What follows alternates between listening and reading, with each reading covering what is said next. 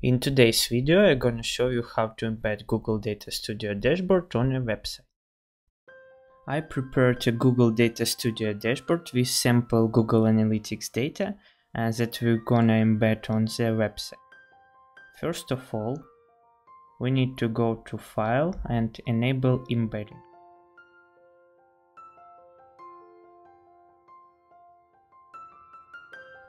Here we can choose between two options, embed code or embed URL.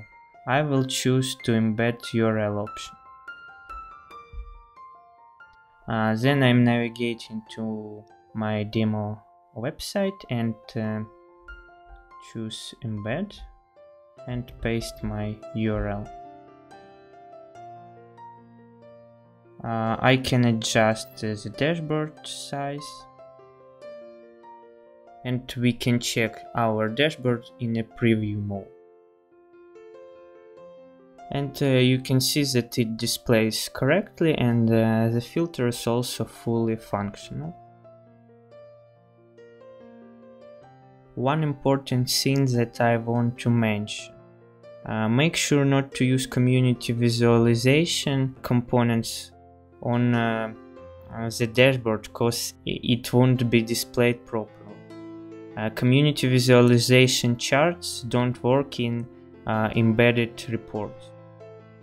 Also, you may know that you can embed third-party content via URL into Google Data Studio with embed URL option. For instance, you can embed YouTube videos into Google Data Studio. Here you can see it. Also, you can embed different checklists as Google Docs, or whatever you want to enrich your data. It can be useful when you want to make some instructions for other team members on how to use the dashboard. I hope that this video was useful. Make sure to subscribe to my YouTube channel not to miss new videos about Google Data Studio. And if you need help with Google Data Studio, check the links in the description below.